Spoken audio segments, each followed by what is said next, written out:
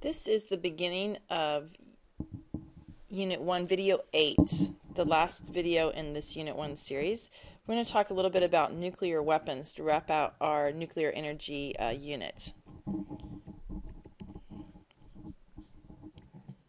Whoops. Here we go. This picture here is a picture of a nuclear explosion from a practice bomb. You see a nuclear explosion as a massive explosion. Now, in the last, we were looking at the problems with nuclear power plants, and we saw that there were some serious nuclear accidents at Chernobyl and at the Fukushima power plant recently. And you saw pictures that the tops of the containment devices had been blown off due to chemical explosions. Now, this is proof that there was not a nuclear explosion there, because had there been a nuclear explosion at Fukushima, the destruction would have been about 1 mile radius around the nuclear reactor. 1 mile radius, everything would have been completely vaporized and obliterated. And so, obviously, one problem that is not a problem with nuclear power plants is the threat of nuclear explosion. In order to have a nuclear explosion occur, you have to bring together a critical mass of fissionable material. Okay? And that is a certain amount of the fissionable material needs to come together such that the fission reaction is sustained as a chain reaction. And for uranium-235, the two common fissionable materials used in fission nuclear bombs are uranium-235 and plutonium-239. And you need about 33 pounds of this fuel to come together in one place very quickly at one time. And if that occurs, then there's enough neutrons being given off by that fuel to sustain and what we call out of control nuclear fission reaction. Okay, so we're going to talk a little bit today about how we get this fuel and how you bring the fuel together such that you can cause an uncontrolled chain reaction to occur to give you a nuclear explosion on the magnitude of destructing a 1 mile radius in area. Okay, so first of all, a lot of building and deploying nuclear weapons is a very, very difficult and expensive operation to carry out. The isotopes uranium-235 and 238 behave essentially the same in all chemical reactions, so this just to separate them is extremely difficult and relies on advanced technology that's not readily available to a lot of the developing nations in the world.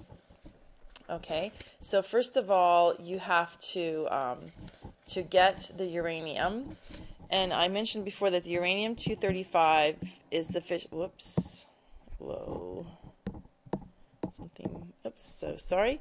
Uranium-235 is the fissionable material, and plutonium-239, and you get plutonium-239 from uranium-238. Okay, so in either case, you mine mostly the uranium-238, you separate out the uranium-235, or from the uranium-238 you manufacture plutonium-239 from a neutron capture type of nuclear reaction. So first of all, where does the uranium come from? This is just a picture of a uranium mine. Uranium is an element found in minerals in rocks pretty much all over the world, but there's only a few places where it's mined. In 2005, the last year that I have data for, 41,000 tons of uranium was mined worldwide. The biggest mines are in Canada and Australia, and that's where most of the uranium is dug out of the ground from. In the 1970s, the U.S. actually was the biggest mining producer of uranium, but not so much anymore. And when the uranium comes mostly in the form of this rock called pitchblende, and pitchblende is a brownish black mineral, that is found in the ground. It consists mostly of uranium oxide, but it also contains lead and radium, actinium, polonium, various other radioisotopes.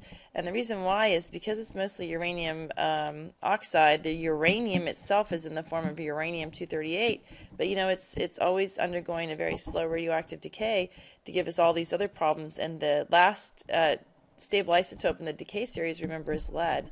That's why lead is found when you find uranium. You're going to find a little bit of lead as well, no matter what.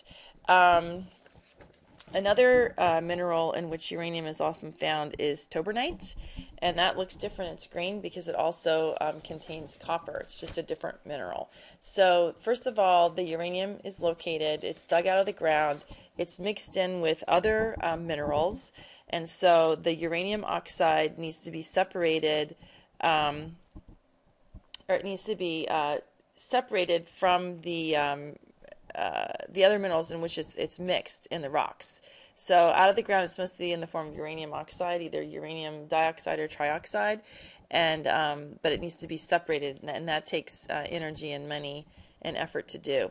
And as it is, that uranium is only about 0.7% uranium-235 when it comes out of the ground, and so it has to be enriched to get it up to fuel grade. Uranium would be about 3% uranium-235, the rest would be uranium-238, and weapons grade uranium has to be about 90% uranium. And so the enriching of uranium to get up to these higher concentrations of uranium-235 is an expensive process. What has to happen is the uranium oxide is chemically changed to uranium fluoride up to uranium hexafluoride. This volatile form of uranium then is either put into a centrifuge or forced through semi-permeable membranes. Because it's volatile, if you warm it up a little bit, it becomes a gas, and then it's forced through these different semi-permeable membranes, or it's spun in a big centrifuge. And what happens is the uranium that's in the form of uranium-235 hexafluoride versus the uranium-238 hexafluoride, this one is going to be lighter. So it's going to, if you're spinning it in some kind of a centrifuge tube, the uranium-235 is going to move to the top, and the uranium-238 hexafluoride is going to move towards the bottom, and so you can then separate and get the uranium-235 separated out. It's expensive, it's tricky, it's a very technological process. And so, you know, it's one good thing to control the spread of nuclear weapons is it's just difficult to get the fuel into the fuel grade. Okay, so I have it written down here. So this is how we modify it to the fluoride. It's volatile in the fusion process.